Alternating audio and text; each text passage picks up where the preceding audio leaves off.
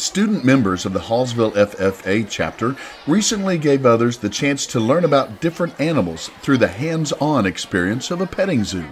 Students from all buildings throughout the district, local daycare providers, and the general public were invited into the agriculture shop at the high school to see, touch, and read about a wide variety of student-owned animals.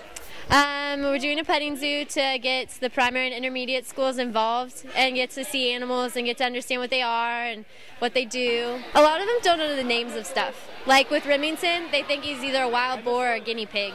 They're surprised when they see stuff and see how big they are. And I think it's very important because some of the little kids don't ever get that experience to see them, and so the fact that they can come here and see it for the first time, and also so they know that their food doesn't come from the grocery store, it comes from an actual farm, from actual animals. High school students weren't the only ones involved in bringing in their animals. Hallsville Intermediate student Allison Borland also had the chance to bring in and show off her new calf. Showing my calf. His name is Whiskers. He's around 2 months old. The kids really like petting him, but he was a little shy, so it was kind of hard.